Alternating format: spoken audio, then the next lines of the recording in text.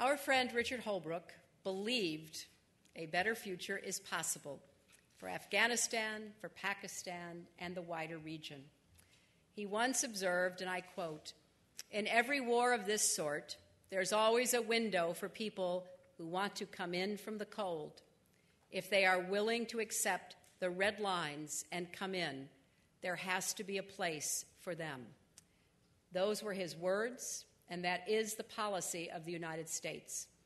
It may not produce peace tomorrow or the next day, but it does offer our best chance.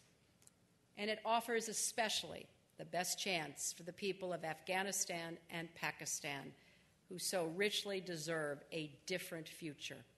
The United States will be there as a partner to help them achieve that, if that is the path they choose. Thank you all very much.